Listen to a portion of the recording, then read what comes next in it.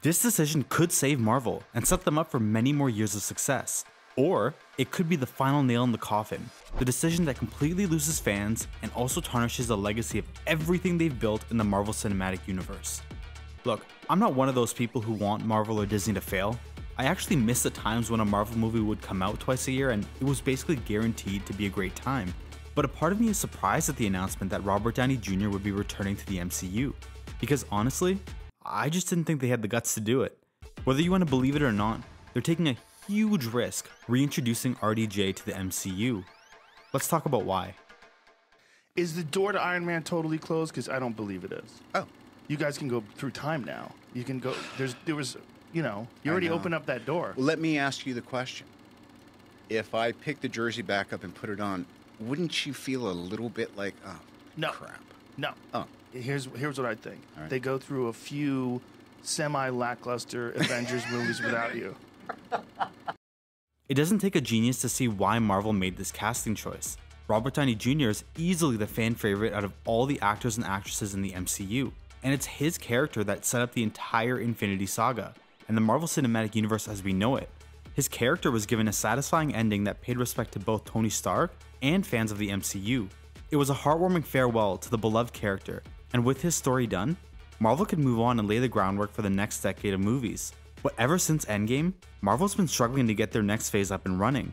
Sure, they've introduced several TV series and additional movies since then, and sure, some of them have been successful, but they've also suffered several box office flops, forgettable entries, and an overall general lack of direction, something that wasn't seen too often during the Infinity Saga. They've made it clear that they're all in on the multiverse, but it seems like they haven't been able to properly capitalize on it like they had hoped. It also didn't help that their next big bad, the one who's going to be going toe-to-toe with the Avengers, was not only handled terribly in Ant-Man 3, but was also caught in a huge scandal, which ultimately led to him getting dropped by the studio.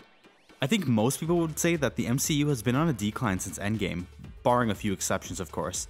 So why would Robert Downey Jr. agree to hop on a sinking ship, after cementing his legacy as one of the most beloved characters in movie history?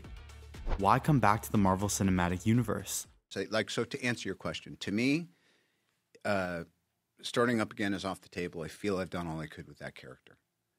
There'd have to be a super compelling argument and a series of events that made it obvious to it. But the other thing is, I want to do other stuff. Right, of course. Yeah, of course. Okay, aside from the fat check he's probably getting, this role will be a complete 180 from what he's done in the past as Tony Stark.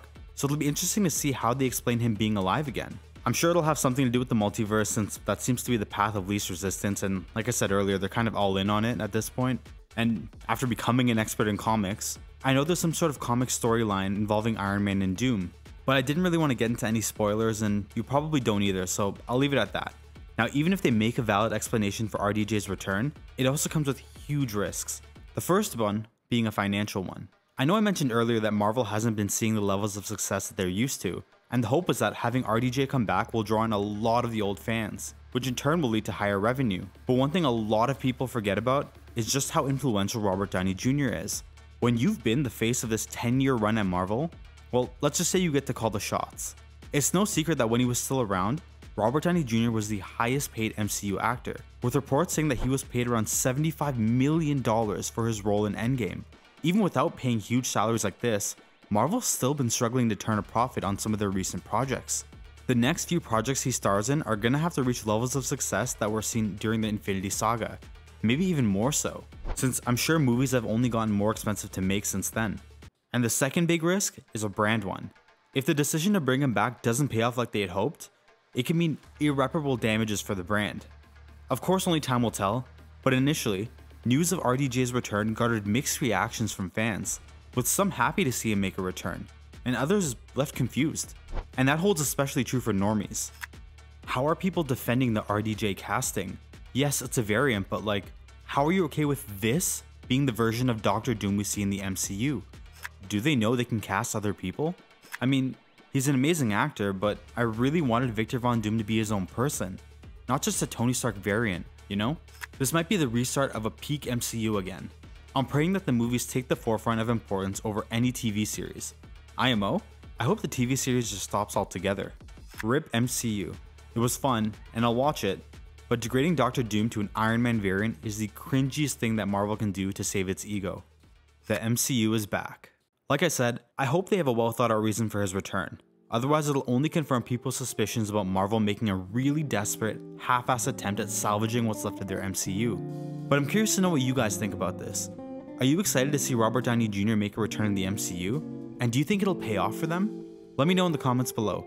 And if you made it to the end of the video, I'd really appreciate it if you could go ahead and leave a like on the video and subscribe for more videos like this. With all that said, thanks for watching and stay winning.